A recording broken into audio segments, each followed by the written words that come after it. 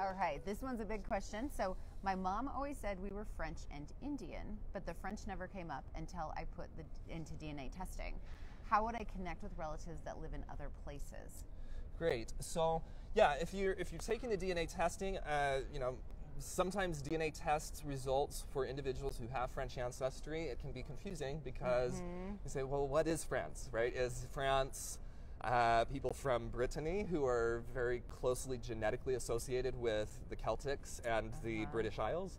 Is it people from Normandy? Is it Alsace and Lorraine, which is associated with Germany? Is it the people in southern France who often have Iberian admixture, right? So sometimes you take a test and you say, well, I didn't have any French DNA, and it's, well, maybe you did. Maybe you did, and for that, you want to really look at those genetic cousin match lists to see if you can find some of those relatives. And specifically to the question of how would I connect with relatives that live in other places, several of the DNA testing companies actually offer features to sort your matches based on their residence. So you can, particularly at MyHeritage, you can filter to say, I only want to see my DNA matches who live in France.